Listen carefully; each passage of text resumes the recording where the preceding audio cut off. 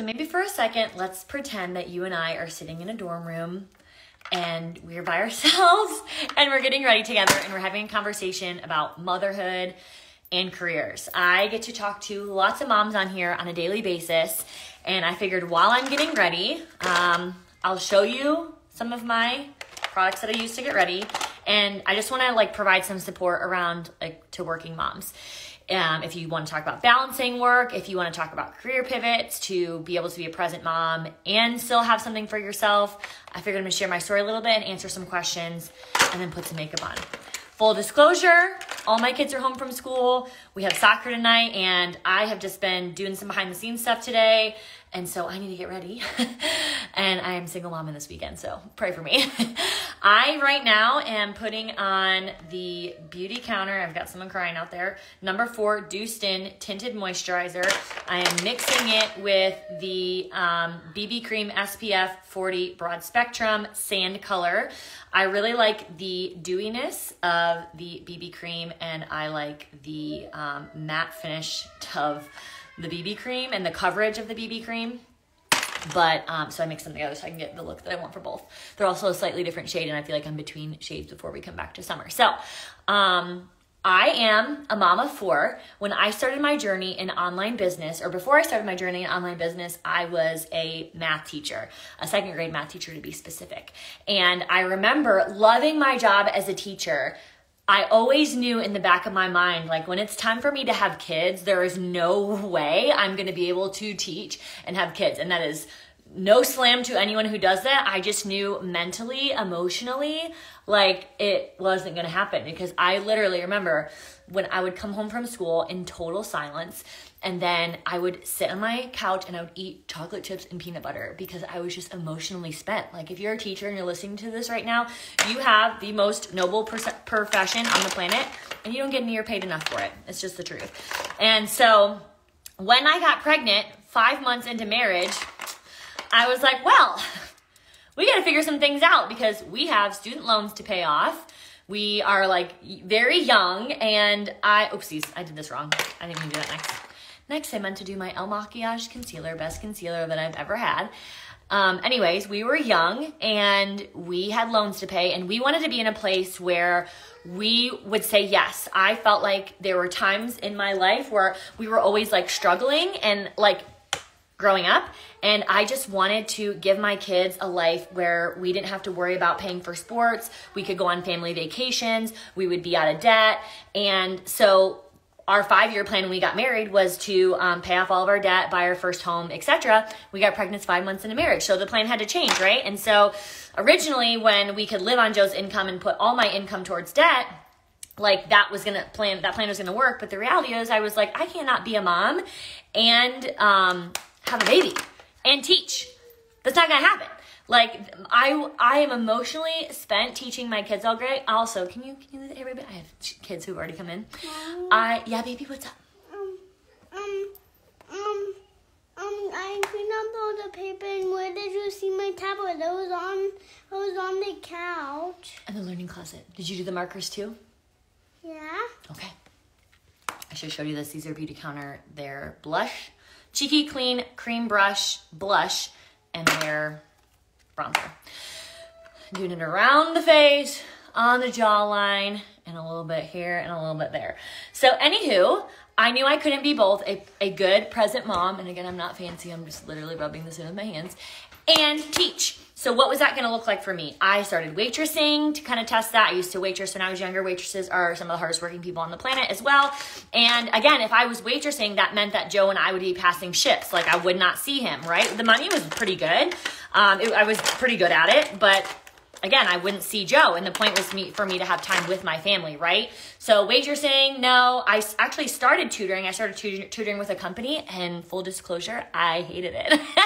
I dreaded doing it every single day, which is funny because I did enjoy teaching quite a bit. But I think the one-on-one interesting for me was really draining. I don't know why, or maybe the pay wasn't very good. I think I was getting paid $17 an hour or something, which for tutoring actually isn't terrible.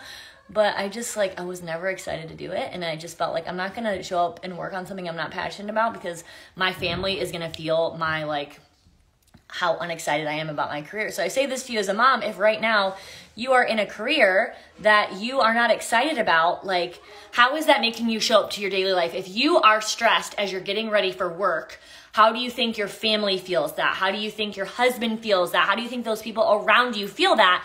Take that as your sign. This is your intuition telling you something needs to change, because if there's like out of alignment, I'm not showing up as the best version of myself, and I'm like not equipping other people to show up as the best version of myself. Because here's the deal, friends. We would die for our children.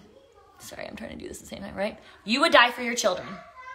But how often do we live for them? Do you live for your children? Meaning, we kind of picture this like, I will sacrifice all of me to make sure my kids have everything. For example, like, I want my kids to dream big. I want them to know they can say anything, like do anything they set their mind to. Well, guess what? Are you dreaming big? Because at some point they're going to see, mom's telling me to dream big and I can be anything I want, but mom is not being everything she wants. Is this a little bit of hypocrisy? And I'm not saying that. I don't want to shame you, but I want to be lovingly honest that our children come to an age at some point where it's more important for them to see what we're doing and like showing the way versus telling them, right? We got to show them the way to act versus tell. For example, I get out and run most mornings. I forgot to say, this is Gimme Brow Gel. I usually use beauty counters, but I was out and I still need to order. I run like 4 mornings a week. My daughter has started getting up to run with me. I did not ask her to get up and run with me. She sees her mom do it, and then therefore she wants to do it, right? I started doing spa nights locally where I wash women's hair for free as a means to just give them some self-care. Guess who wants to invite their friends to wash parties? Who asks me all the time, when's our next wash party? My daughter. Right? It's not because I'm telling her like, go make friends and let's love people. Let's like impact people. She sees her mother doing it and therefore she wants to do it too. Right? So I just want to encourage you to really think about, is your walk matching your talk with your kids? And if right now your career, whatever it is, you're showing up and you are not satisfied, it's time to change. And the biggest blessing I will tell you is when you pray for an opportunity or you pray for a change, God hears you. Because I've seen this multiple times in my career. As I was praying for an opportunity to work from home with my daughter on the way, God dropped the world of online business. Gosh, I don't know how people do this. Looking in this tiny mirror and not getting this on yourself. My goodness. I hope this makes you feel like I'm a real person. Anyways, God will show you the way, right? And so for me, he dropped this world of online business into my lap. I don't have a business degree. It was originally with like a health and wellness partnership. And aside from my like college running career, I didn't know anything really about health and wellness. I started eating salads for the first time in college. Like I thought it was like a big deal that I ate a salad, right? Because I literally grew up on processed food. We're going to have snack here in just a minute. We're going to have snack in just a minute. Mommy's going to finish up. Can you go finish putting your animals and blankets away in your room? Okay, Mom, I'm going to come check in a couple minutes. All right, I'm going to have to get this wrapped up.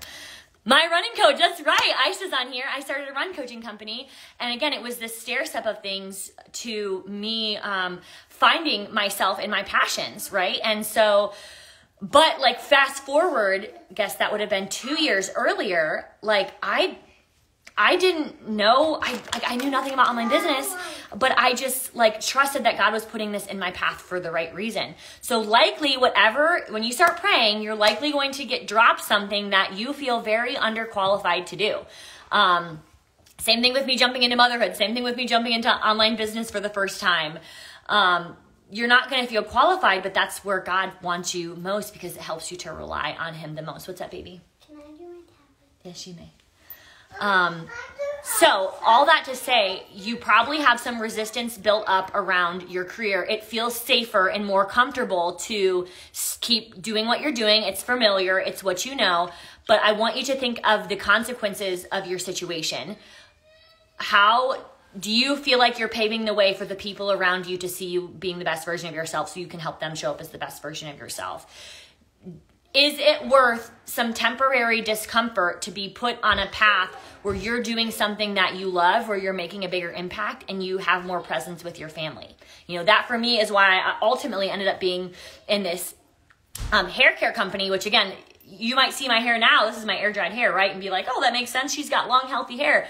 Guess what? When I started this hair care partnership 5 years ago, I had short, greasy, dull, disgusting, thin hair. I was the least underqualified person to start, but you know what? I did anyways. Thankfully, I partnered up with women who are business coaches and, you know, content creators and photographers. So I got to get all that mentorship for free. That's why I truly believe direct sales is one of the smartest ways for women to make career pivots, because you get mentorship, you get leadership development, you get support, the pay, if you're with the right company, is really, really good.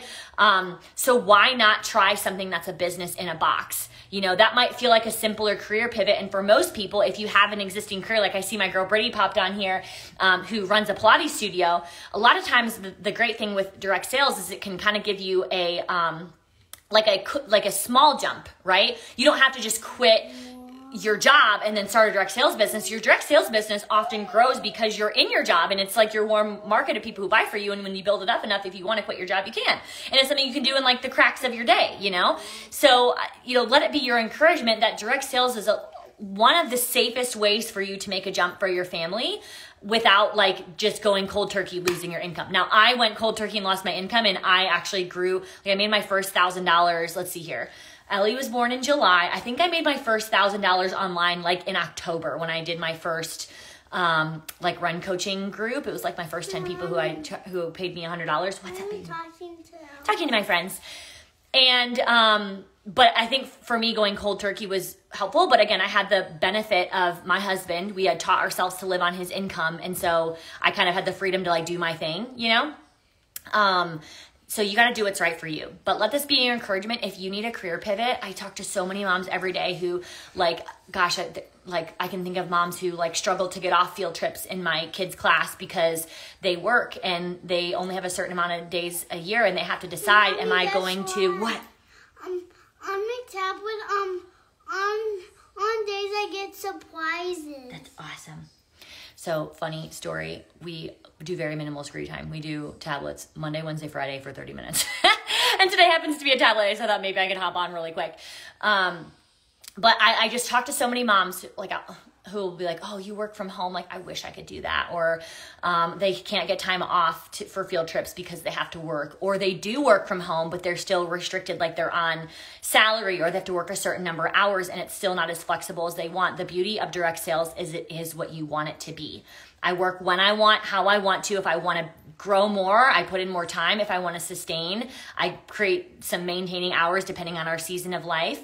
And like you can build a very lucrative income stream if you're intentional with your time, not scrolling, that does not count, in 30 to 60 minutes a day. You know, ideally 90 is about the sweet spot if you're in a build season. But I have seen many women, and myself included, if you are very intentional with 60 to 90 minutes a day, you can build a 5-figure income stream or more. I see people do it more, you know, but you have to be able to make that uncomfortable choice. But the issue is part of the reason people don't jump into something different, right, is the pain of change. But what we have to think about is the pain of staying the same.